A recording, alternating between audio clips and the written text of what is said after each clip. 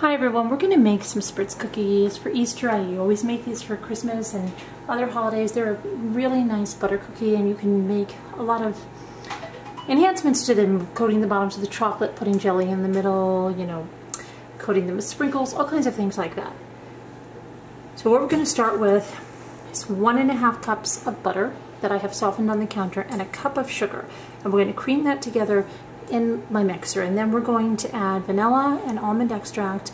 We're going to add baking powder and 2 tablespoons of milk, and then 3.5 cups of flour. So let's get this going.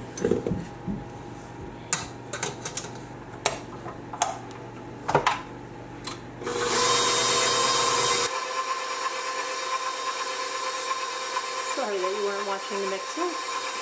Anyway, I'm creaming together the butter and the sugar, and now I'm going to add 1/2 teaspoon of pure almond extract. That gives them a really nice flavor. And 1 teaspoon of pure vanilla extract.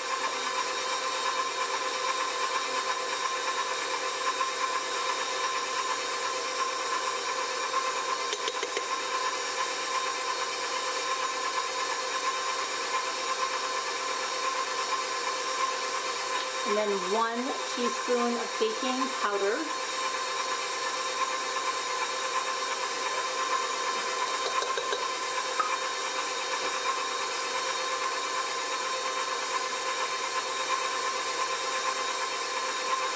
One egg.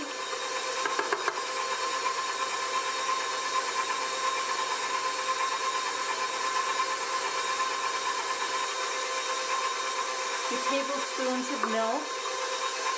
Okay, and I'm going to bring it up.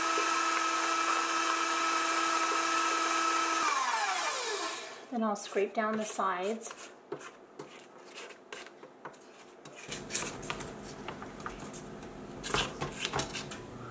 Okay, and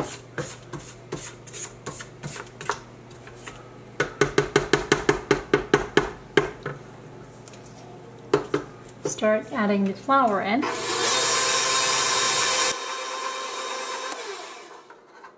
do it a cup at a time. So that's 1 cup.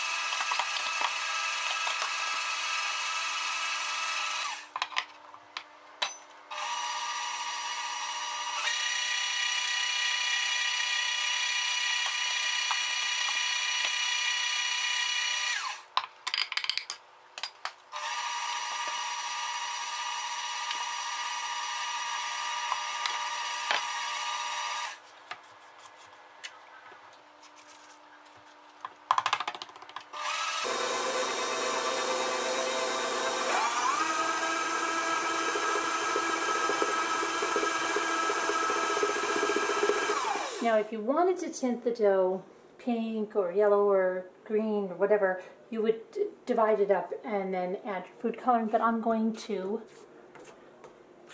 decorate them in other ways, and I like, you know, a more natural cookie. So, depending on, you see this is pretty soft, probably going to add just a tad more flour, just because I know the consistency.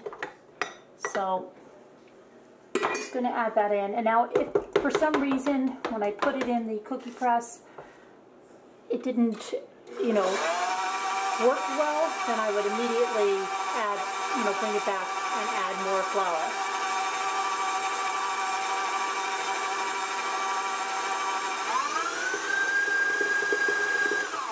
Okay, and I'll let this down.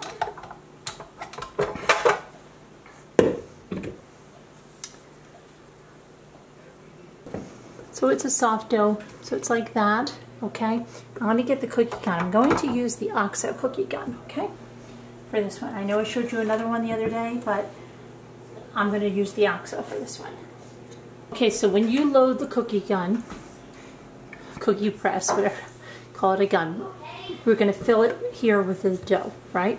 This is a ratcheting we have, you know, that it's a ratcheting unit. So we have it pulled all the way back, and then we do that by pushing this button. So I'm going to put the cookie dough into the barrel of the cookie press or gun. It's more fun to call it a gun.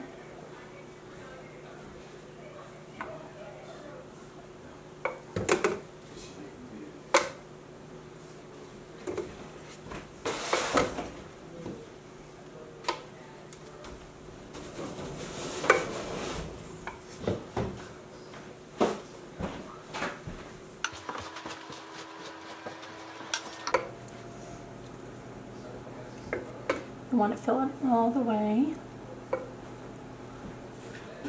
So you actually press it down. This is a flexible spatula, so that'll get in there, and then I'm just going to fill it in now. You don't want air pockets.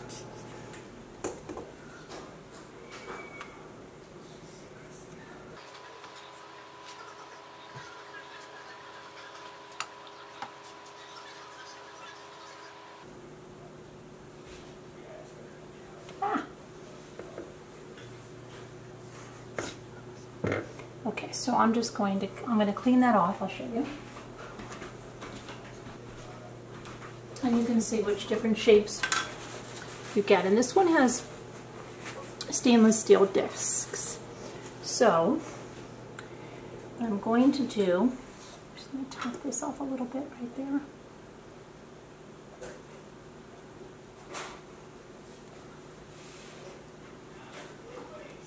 Okay, is pick a disc, and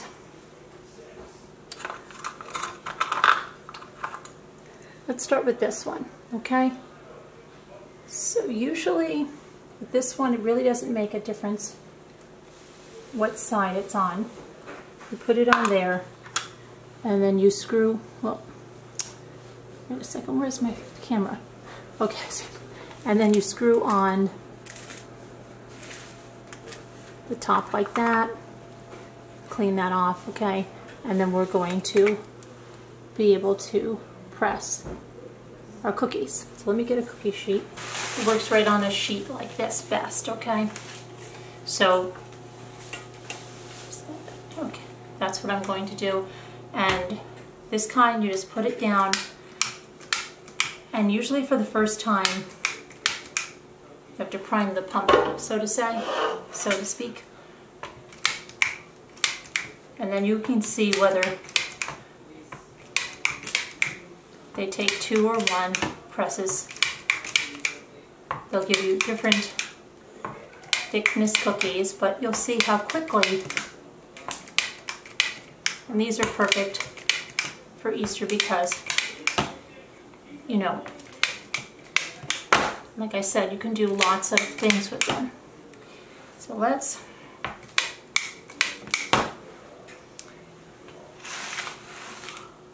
they don't spread very much, so you can actually put them pretty close together. Some of the ways you can decorate them is to put these pastel for Easter, you know, nice, and sanding sugars, but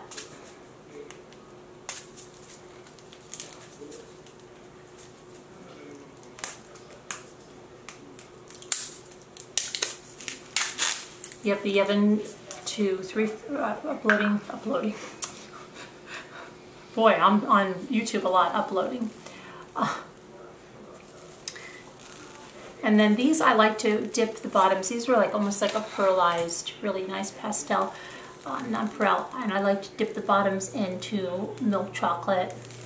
You can use white chocolate, like I said. You can make jelly sandwich cookies with some of the shapes, like the bar cookies. But yeah, the oven preheating to 350 degrees, and you bake them for about, you know, if you wanted to put some sugar crystals and pastels, these are blue, I have purples and stuff. You can do a lot with them, so. But anyway,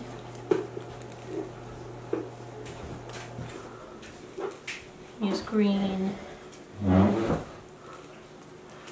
pink, purple. Okay, I'm going to put these in the oven. And then we'll take a look at how they come out.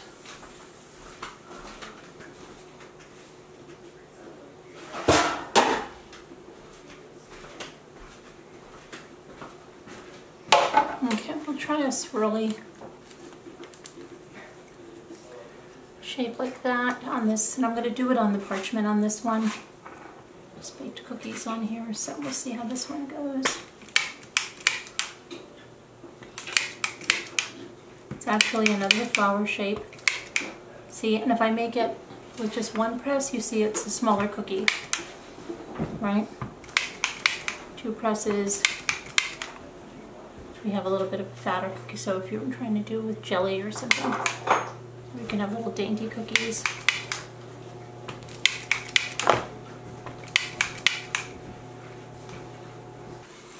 But let's see. There's like a little fan shape, which you don't usually get. And these are really nice for if you're filling them with jelly and stuff.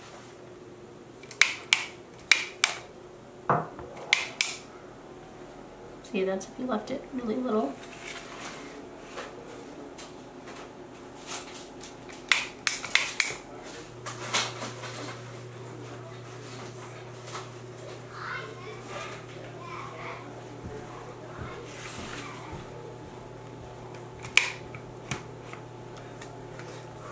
Those are 2 tiny ones, but okay.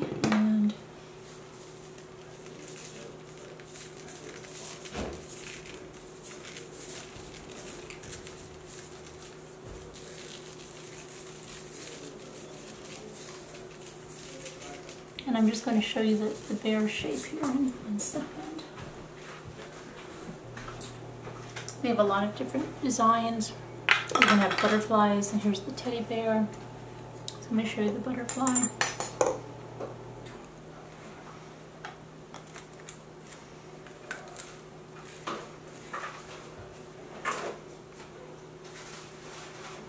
I'm going to have room to do it. The butterfly.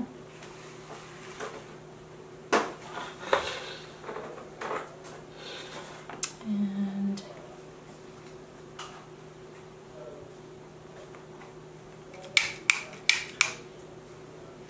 really cute. Really nice for spring and Easter.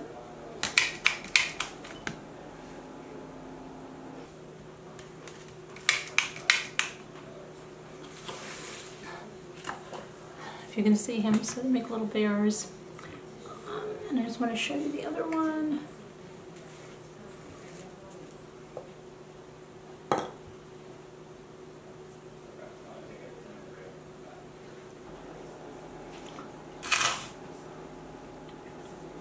Here. Look how pretty that one is, right? So I really don't have a lot of room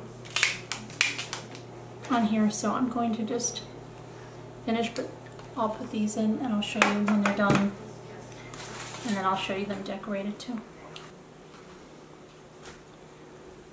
So here these are, and you know, they have to cool, and then I put chocolate on the back of them, so you can put them a little darker if you like them, but they are golden brown. Maybe they're not showing around the edges, and that's how I take them out.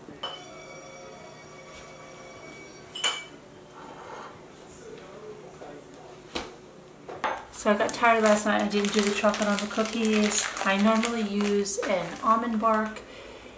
They didn't have it at the store, so I got milk chocolate, and I'm going to melt these. So you just melt them. I'm going to use the microwave. You can use any method you want.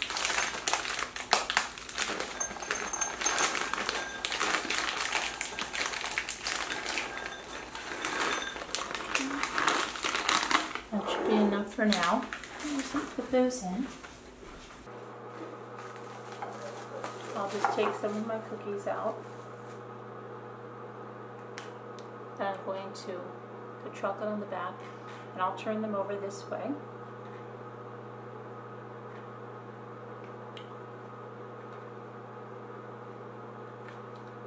I baked these for a little longer. Well, Jimmy was in charge. They're all good.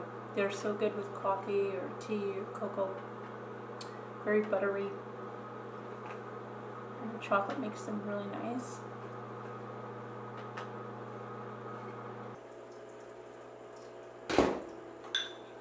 Perfect. Okay.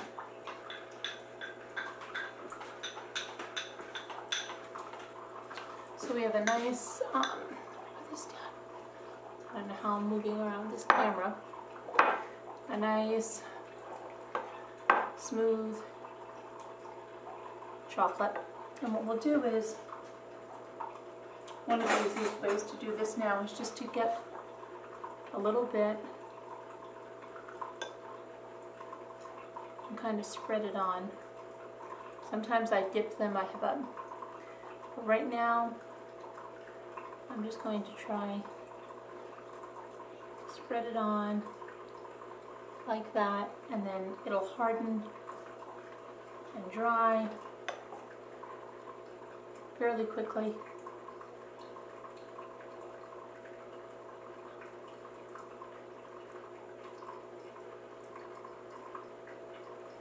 That's all there is to it.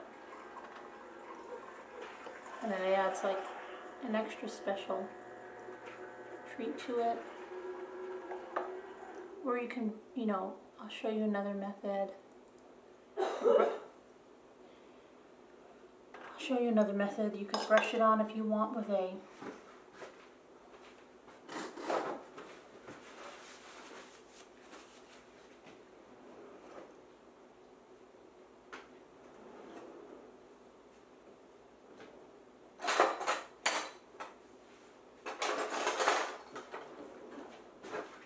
basting brush if you want. Paint it on, kind of.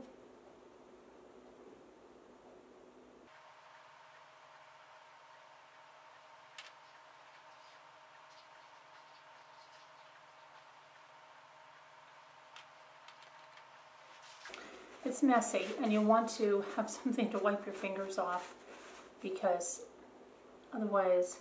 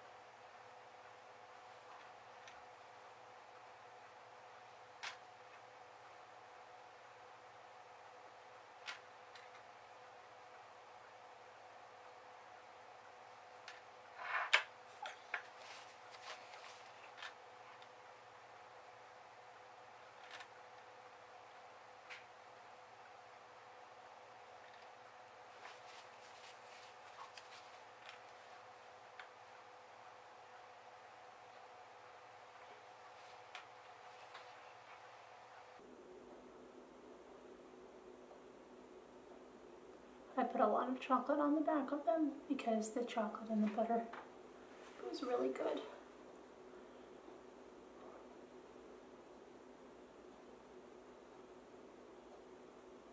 Okay, and we let those dry. Happy Easter to you guys. I'll show you. The first one I did is almost dry. I've got major chocolate hands that I need to go wash, but okay, and then they'll dry and it'll harden, and you know, you can put them in a container and everything. When it's hardened, it'll harden nice. I'm going to finish the rest of these. Happy Easter, everyone, and I hope you try these out. They're great.